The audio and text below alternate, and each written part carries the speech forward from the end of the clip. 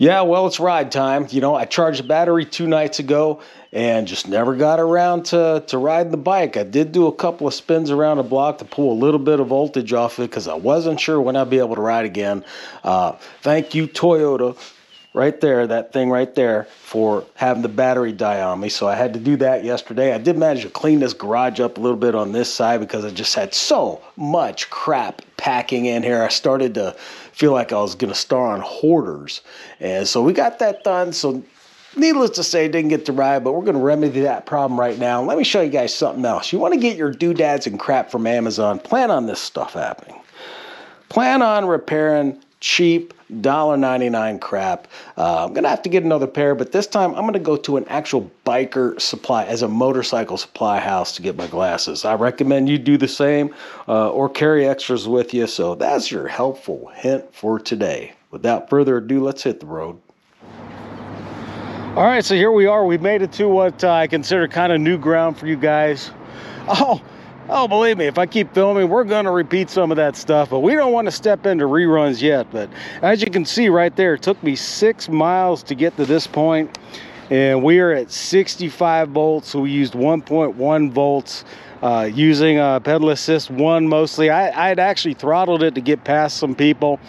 And so believe it or not, man, I got this thing all the way down to like 16 miles an hour. Oh, absolute torture, my friends. But this is not going to be a real fast trail. And the reason it's not fast, it has a lot of U's in it. A lot of U-turns in it, or U-curves, I should say. So you can't just keep it rocked. And, you know, it's about, what, 10 o'clock or something? So we're getting close out to this retirement place called Sun City, and there's a lot of retirees out riding. I don't want to hurt anybody. Remember, we're good stewards here, even though we're kind of thrill seekers. But so that's the plan. So we're just going to go for a ride and just see what happens. So get a drink, put your seatbelt on, whatever you got to do.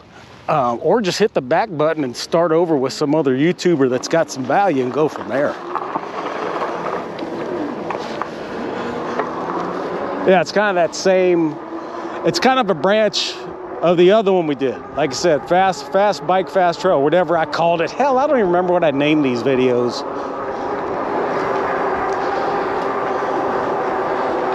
Kind of nice little enclave here. You can hang out at night and do whatever it is you're into. Police probably won't harass you. All these crazy drugs people are into these days. I'm just like, man. It's kind of just your typical suburban enclave that you would find in the Phoenix metropolitan area. It does not stand out above or below anything else around here.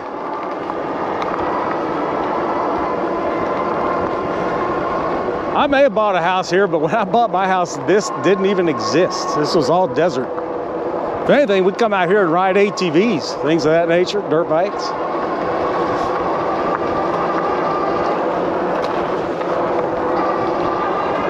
Hit 5 for a second. Let's hit the turbo button, folks.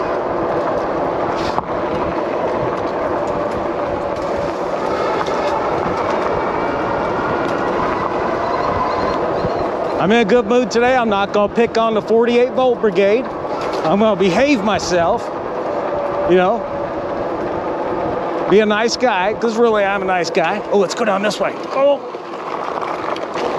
there we go. No, I try to be a nice guy. I just like to have fun. That's all, guys. Some of you take me too seriously. Some of your comments are so chock full of hate and vitriol, they get caught up in the comment filter.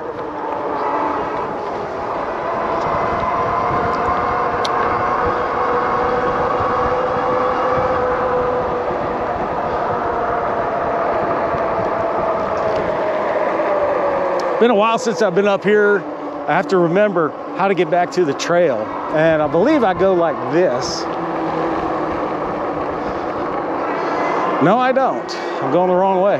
That's okay, because guess where our destination is? Nowhere. It's about the ride, not the destination, because there is no destination.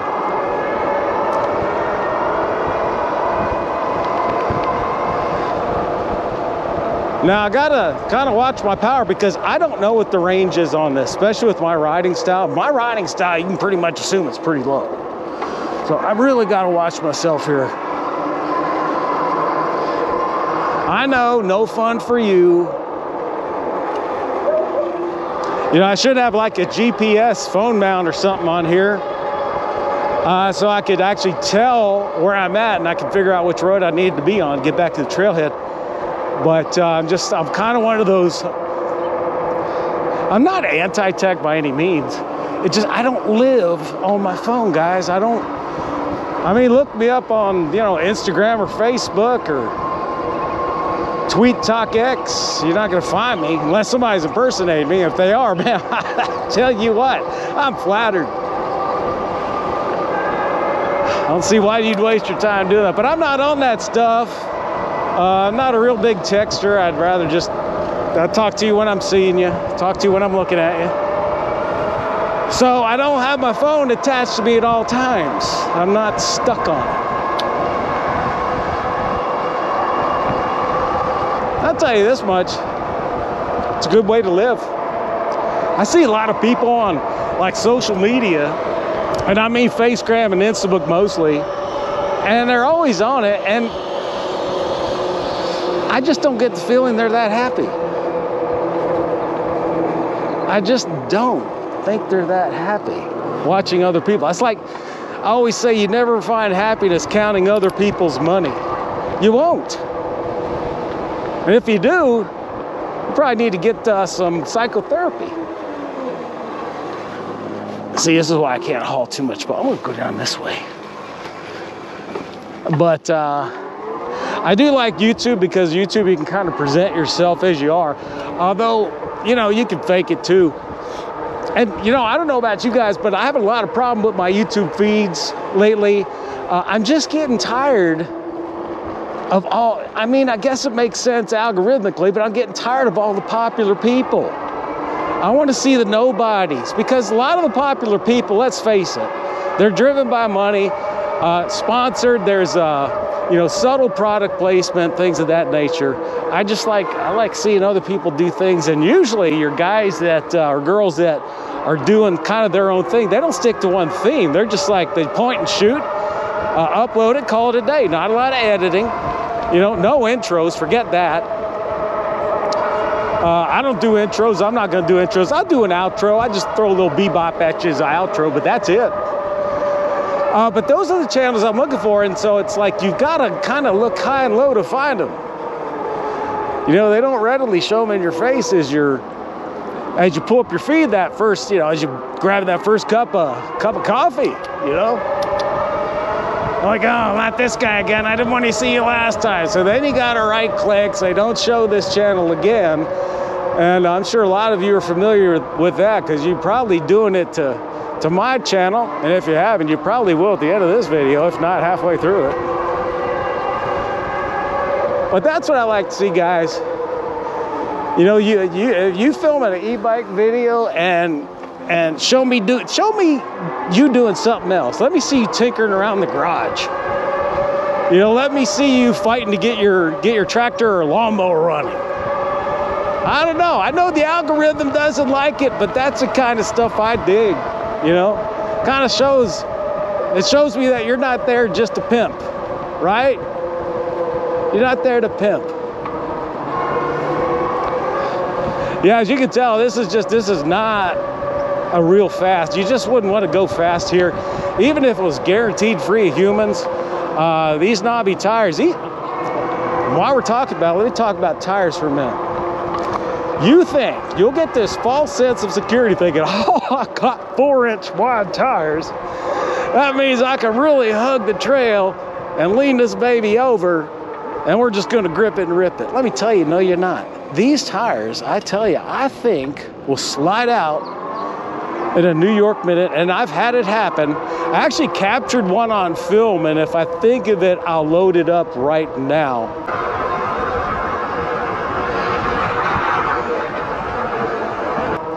But it will wash out on you. So keep that in mind. Don't get in that false sense of security. You know, they're lower inflated, so you think you're getting a better contact patch. I'm telling you, that may be the case if you're running a bald tire or street tire. Oh, pickleball. But as far as these knobbies, please do not do that. You're gonna wind up wrecking, getting hurt. Insurance companies are going to start lobbying against us. And I've never played pickleball before. Looks pretty easy. I know it's probably not easy. I just said that just because it kind of does look easy. Let's go over here.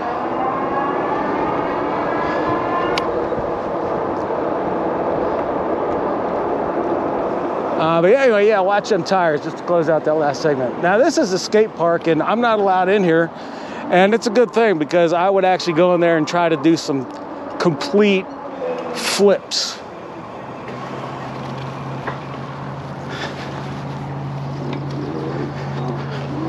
You gotta respect these biker gang types because they will not hesitate dropping their kickstands, and you are gonna get mauled.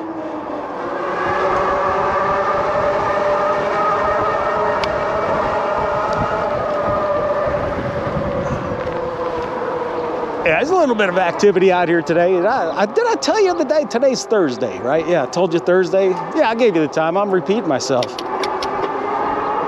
Oh, don't worry. As I get older, that's going to happen more and more and more and more and more and more. Times infinity. This is like some sort of recreational center. I don't go here. I mean, I'm riding around in my recreational center right now. I tell you, I'd rather be a member of this club than some other club. I've never been real good at fitting in. I've never been real good at being a joiner. I'm not a good joiner, man. I'm more of a solo artist, I guess you could say. That's just where my comfort level is. And who knows, you know, look, there's a time to be uncomfortable in life when you're pushing yourself out of your comfort zone, but, you know, joining a club or something like that, that's just not my deal. Comfort zone, you know, I'll go on a solo off-road trip on my 4Runner out in the middle of nowhere and hope to gosh I can make it back. That's getting out of my comfort zone. I got a blind corner here. You got to be careful, man. Listen, we give you safety tips around here. You know, people think we're just these, you know, these ruffians out here in these bikes. First of all, I'm too old to be a ruffian, and you're probably too young to know what a ruffian is. So we'll just call it quits on that subject. This guy, he doesn't have any. Sometimes he's got some really cool old cars. There's one station wagon. I don't know if that's cool factor's really percolating, but he used to have a bunch of cool old cars that all its siblings all went to the crusher. Remember when Obama, I think, did that Cash for Clunkers thing? Man, Cash for Clunkers killed a lot of cool metal, man. Such a shame, but drove up the value of those who held on to what they had.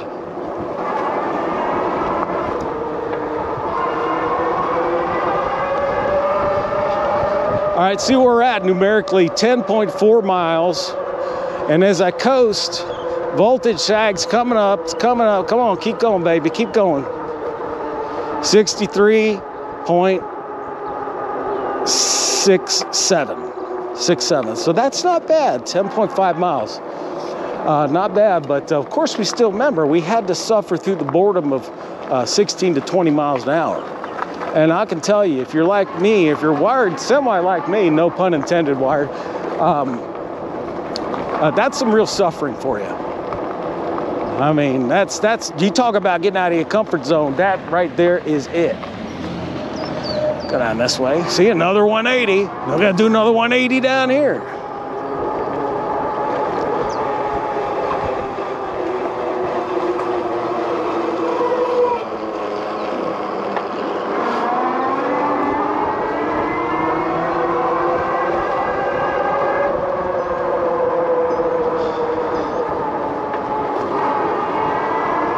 That bag of trash.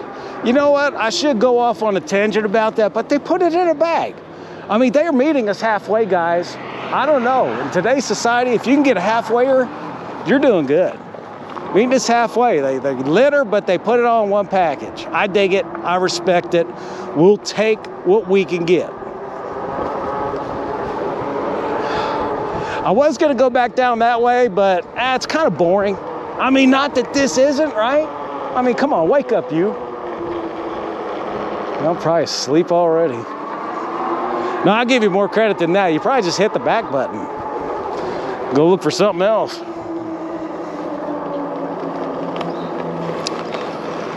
Oh. I've got a little announcement to make, but I'm not sure if I want to do it right now or not. It's kind of a big one. Oh, screw it, I'll just tell you. Right now, if you decide you want a wired freedom, if you go to order one and you put RLR1 in the coupon code at checkout right now, and this is for a short time only. I don't know how long it's gonna last. You may want to jump on it, but right now, Wired will double the price of the bike. There's no other obligations to you. RLR1, double the price of the bike for you. Nothing else you have to do. It's a short time, so if you want to get one, this might be the time to go for it. And that's about the only endorsement we're going to do for now. And I hope that helps you out and hope that motivates you to maybe get out and get a little thrill in your life.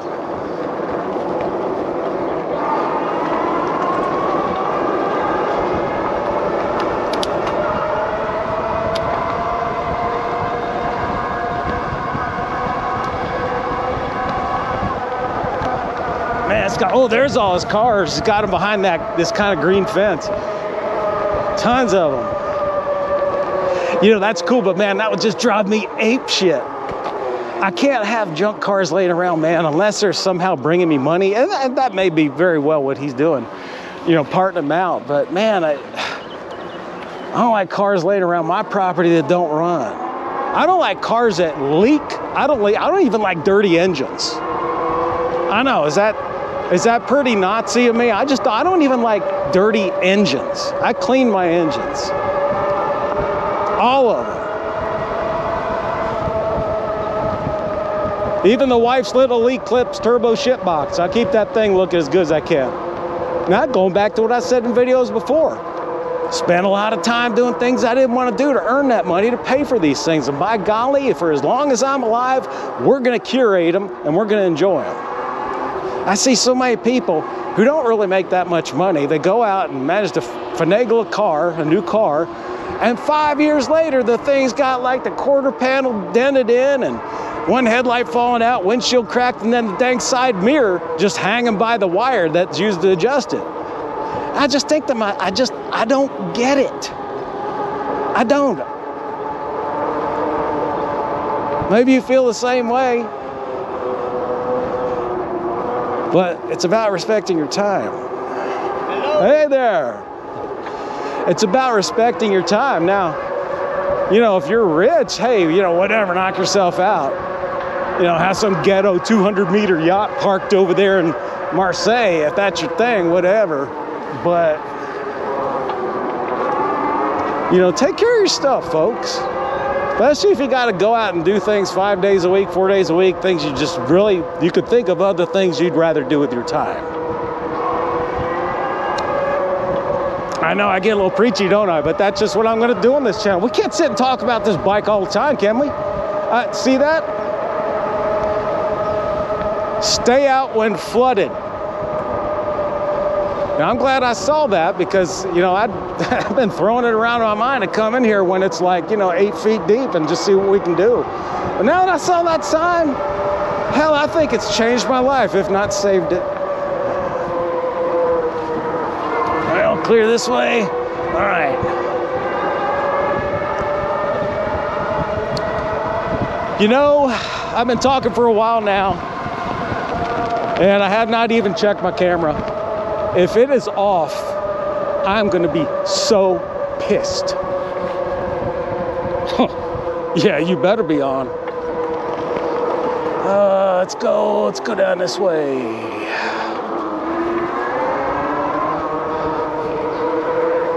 Yeah, weather here is really good. We put up with absolutely brutal summers here where we live. Most people, they just can't take it. I've been here since 1976. Yes, yes, we had electricity back then. Stop with the stupid comments. I've been here since 76, so I'm kind of accustomed to it. In fact, you gave me a choice. Ride in 108 degree heat or ride in 48 degree? Oh, give me the 108. Hey, I'll do you better. Give me 112. I'll do that all day long.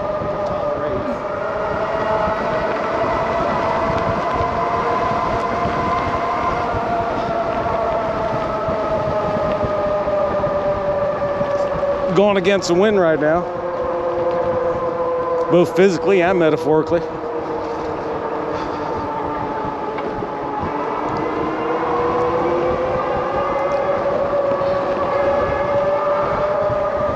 Up 7 foot clearance up here. We have to duck our heads. This Wired's a pretty tall bike. Oh, we should be okay. No closed head injuries here. Oh, got us. Hey. Good steward time, guys. Good steward. You know what good steward means? It means acting right, and it means boring the absolute piss out of you, the viewer. For me, it's kind of a Schadenfreude thing. I think I enjoy your suffering. I feel your pain. Anyway, guys, we've seen pretty much most of this run. I think I'm just out of material to talk about right now. It's not like you're asking me any questions. I'm sitting here doing all the talking. You haven't said a peep. So I'm gonna go ahead and shut it down. And if you're still watching this far, I appreciate it. Not like we're going anywhere. It's not like this is gonna be some commercial powerhouse of a channel. But, you're watching me just do nothing but goof around. And thank you. So, hey, we will talk to you again soon. Take care.